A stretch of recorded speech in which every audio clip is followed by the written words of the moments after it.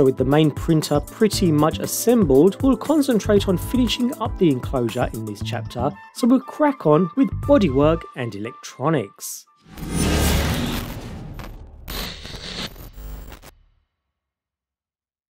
So we'll start with the frame then, and back to our metal parts package in order to locate the final two front corner profiles.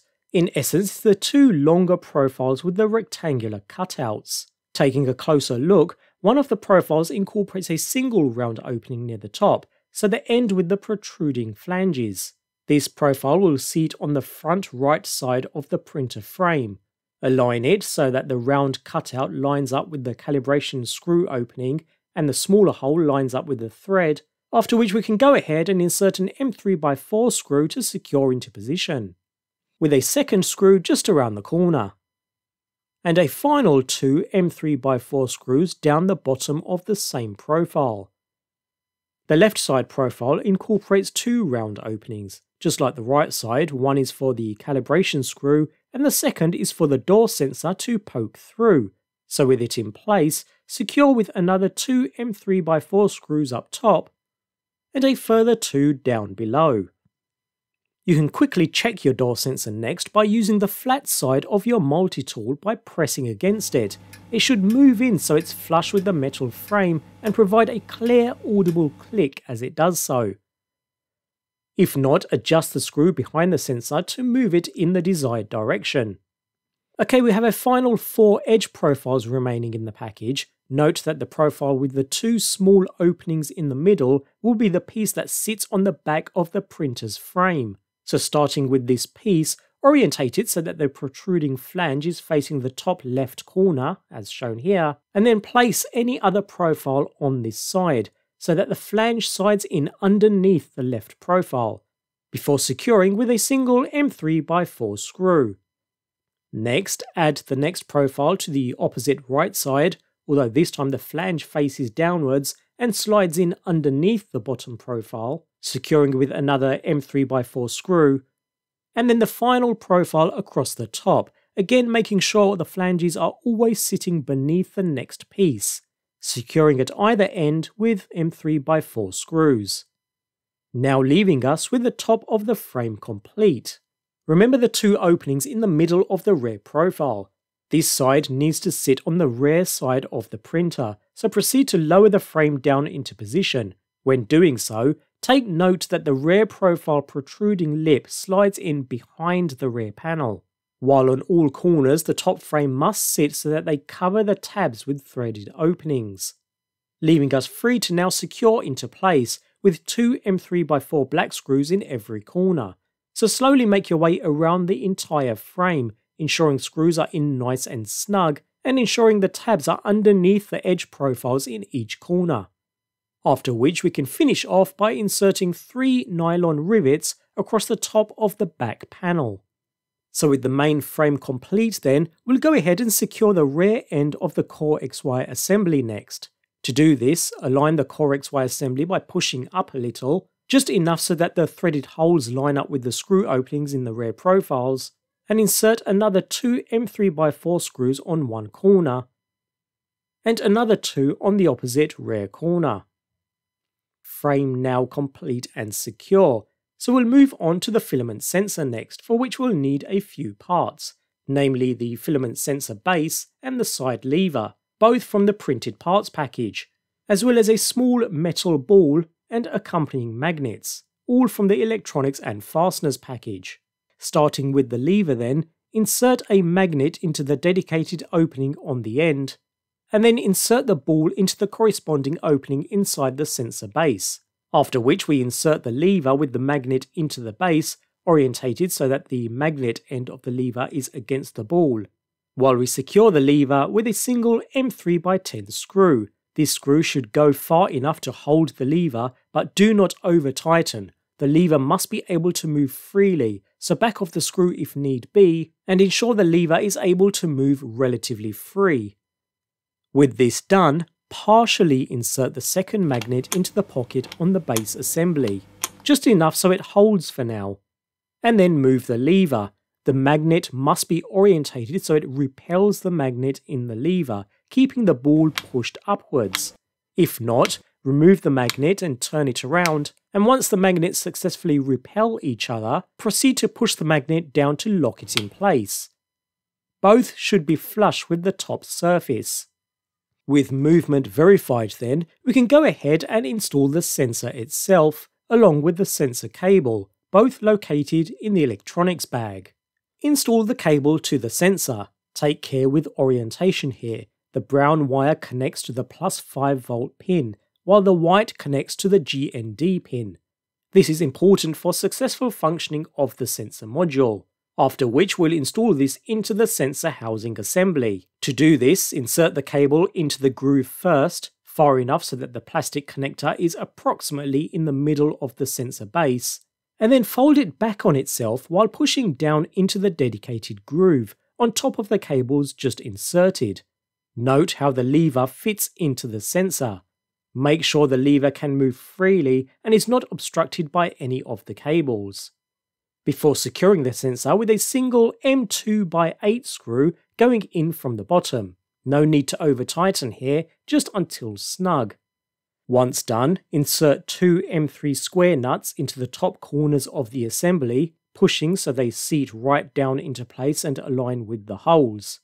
And just before we install the cover, double check to ensure the lever is free moving and the magnets repel, pushing the ball upwards into its dedicated space. The way this works then is when a piece of filament is fed into the sensor from one side, it will push the ball down and out of the way, which in turn pushes the lever up and out of the sensor, hence activating the sensor and telling it filament is inserted. When the filament is removed, the magnets repel and push the ball up into the gap, while the lever is pushed back down, creating a break in the sensor, thus informing it that no filament is inserted. Pretty smart. Anyways, we can go ahead and place the cover over the top and secure with a M3x8 screw on either side. These are going straight into plastic, so you'll feel some resistance, but tighten until snug. Do not over tighten as you'll risk stripping the created threads. Also make sure you do not touch the center screw at all here. Remember, this was already set at the correct place so that the lever can freely move inside. Finally, insert a plastic collet into the opening on the same side as the cable.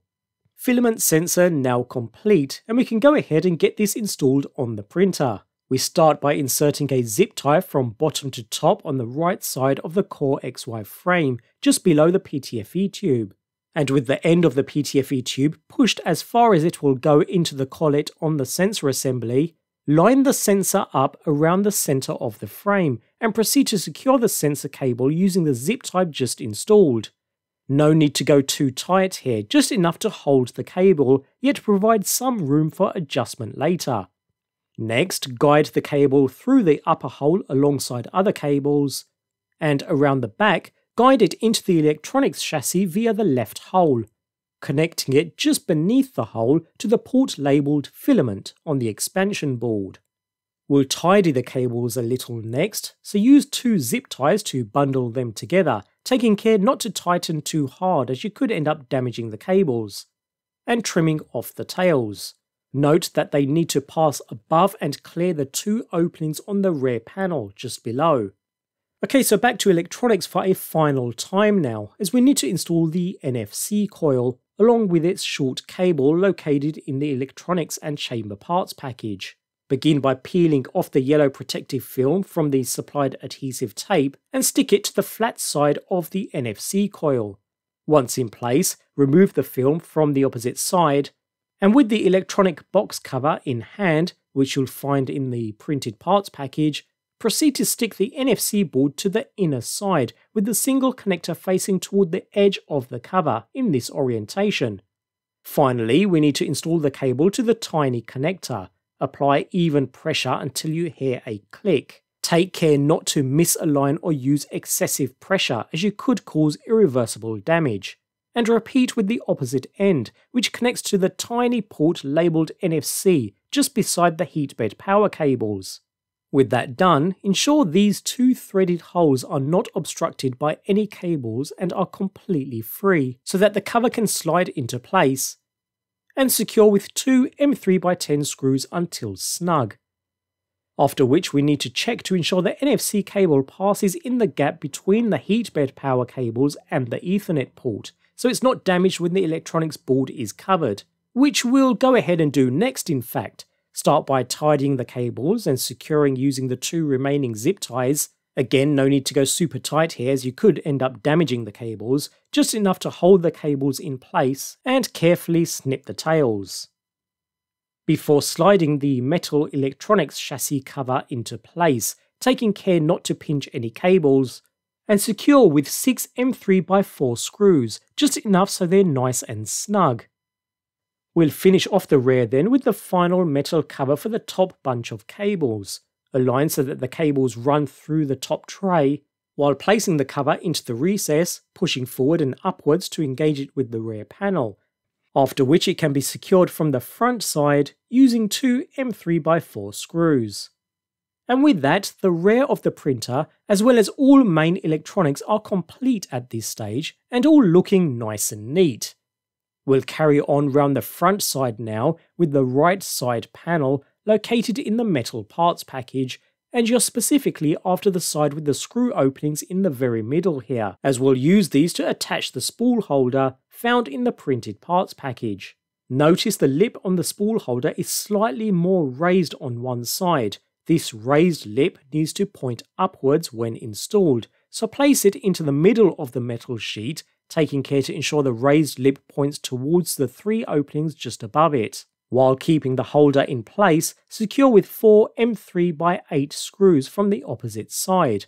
Once the first screw is secure, you can lay the side down flat to make the others easier. We're going straight into plastic here, so secure until snug without over tightening and stripping any created threads.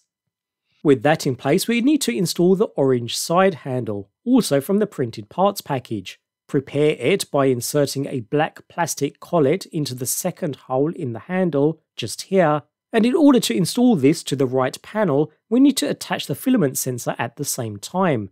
So place the right side metal sheet assembly on the right side of the printer, ensure the U-shaped cutouts in the corners are facing upwards, then attach the right handle to the right metal sheet, and push 1 M3x8 screw through the rear hole in the handle and the metal sheet so it protrudes on the inner side, before securing to the filament sensor on the opposite side.